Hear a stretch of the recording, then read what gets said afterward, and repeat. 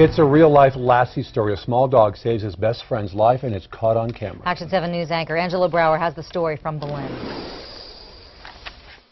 Razor the Dachshund and Jazzy the St. Bernard are best buds. Hey, guys. Yeah. They're calm and quiet today, but that was not the case earlier this week when Tim Chavez, their owner, accidentally left his gate open, and Jazzy made a run for it. The next morning, I came out to see if they had showed up over the night, and they still hadn't shown up. So I go to feed Razor, and Razor's just acting crazy.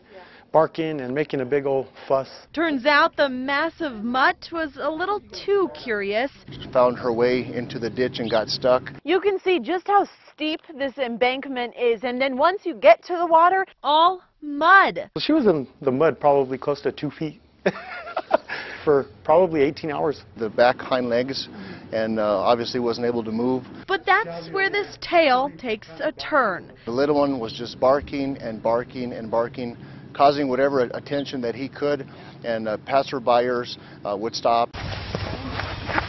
Finally, someone stopped, called 911. Berlin police and fire responded. We're used to rescuing humans, not dogs. Back at home, Jazzy is still a little dirty, Poor thing. but recovering. Her owner thankful and forever grateful to Razor, who lended a paw as well. In Berlin, Angela Brower, KOAT. Action 7 News.